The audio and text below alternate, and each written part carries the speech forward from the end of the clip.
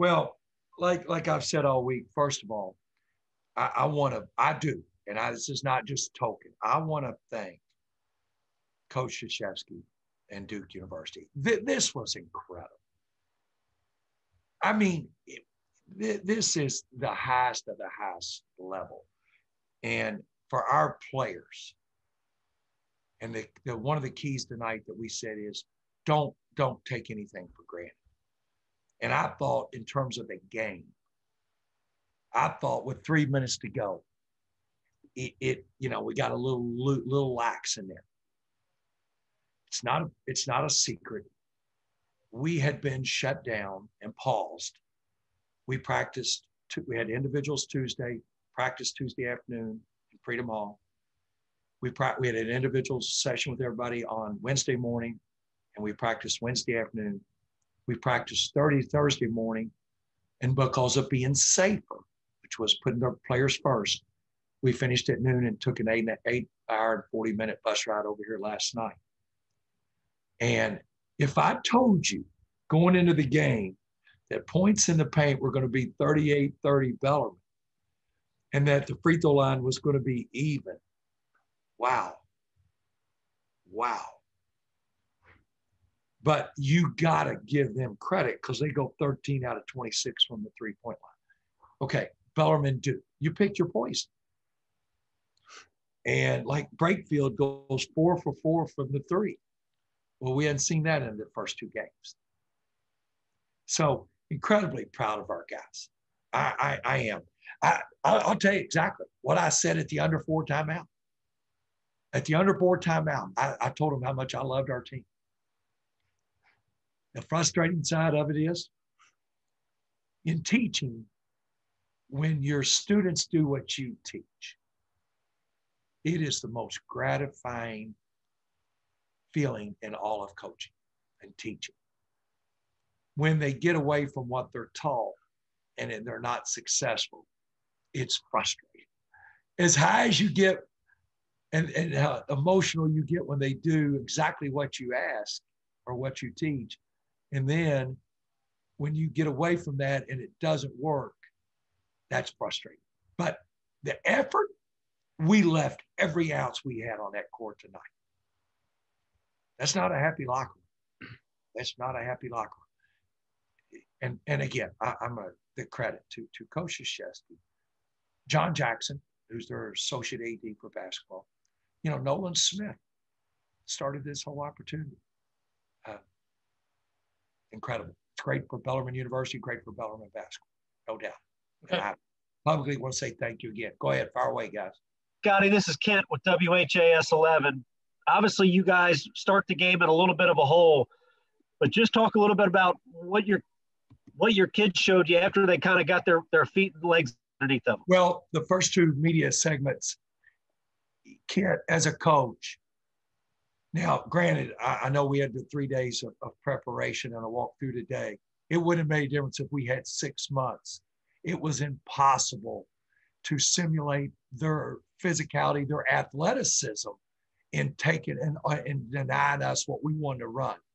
But at the under 12 on, our players adjusting to their overplaying and their heating us up offensively was tremendous. We come in here at halftime. It's a 10-point game, and in the last 2 minutes, we missed 3 free throws and give up a 3 on a tap out. If you go back and watch the film, we missed 3 free throws, and they get a tap out 3, or it's a 5-point game at halftime. So we adjusted tremendously. Coach, this is Gary Graves from AP. I guess you were just talking about your team's poise, just like overcoming the start. I mean, what was it like for them to be in a place like that and kind of play the way that they did, despite Duke's experience and everything else? Well, the great thing is they are so appreciative. Gary, they are so appreciative. Now, let me ask you this, Gary, and I'm going to go flip the sides here. I'll interview you. What do you think when we walked in here for 11:30 walkthrough? What do you think's the first thing? We got here about 10 after 11. What's the first thing that happened? probably looked around and thought, wow, this is Cameron indoor. They couldn't get those phones out of their pocket fast enough to start taking pictures. And we let them have their time. Hey, they earned it. They have earned it. And but you know, again, it's one of the most iconic places in all of college basketball. It's Cameron Indoor Stadium. Mike Krzyzewski, hey, they do a tremendous job. The banners they have are all inspiring. I mean, they've got them. You look up there on one end is Coach K as the winningest coach of all times. On the other end, you look at national championships. On one side, you see pros. On the other side, All-Americans. You see conference championships.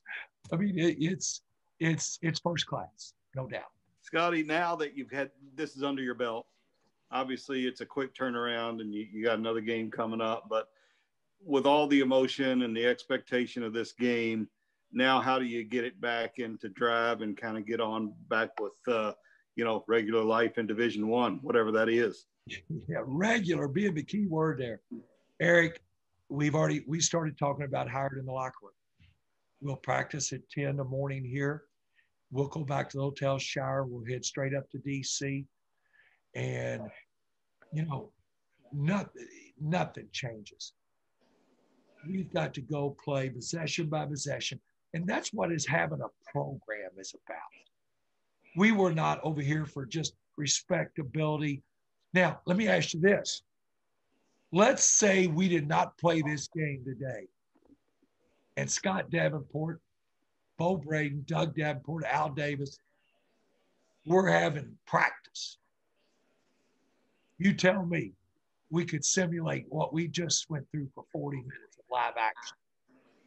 Well, smart people will take advantage of every opportunity. We've got to take advantage of this learning situation we had today, and that will be our goal. Yeah, and you probably knew what kind of opening punch Duke was going to throw coming off a loss. The players might have known, but they hadn't seen anything like it. No. But you knew it was coming. Yes. And we talked about it. Hey, one thing you can ask all our players. I don't sugarcoat. I tell our players the truth. And we watched the game together Tuesday night. And we knew that was a national stage. And they got off to a great start. And Michigan State carried it and did a great job. So when Duke got off to a great start tonight, what was going on in their locker room at halftime. Hey, we got off to a great start against Michigan State too. And that didn't get us anything. Yeah. And give them credit. They responded. Give them credit. Hey, Scotty, this is Gary Graves again from the AP. I guess you talk about character, building from facing teams like this. I guess with the games that you lost because of COVID and scheduling and everything, did you feel like maybe was there a concern that maybe that lack of action would kind of set you back, coming into a place like Duke, especially having such a big challenge? Well, I think it's no different than anyone in college basketball, not having the exhibitions, not being allowed to scrimmage, et cetera. Then we had to pause, and that is difficult. They had 2 games under their belt. Yeah, that is difficult. But I'm gonna be fair. We played 8 guys tonight. 7 of them are returning players.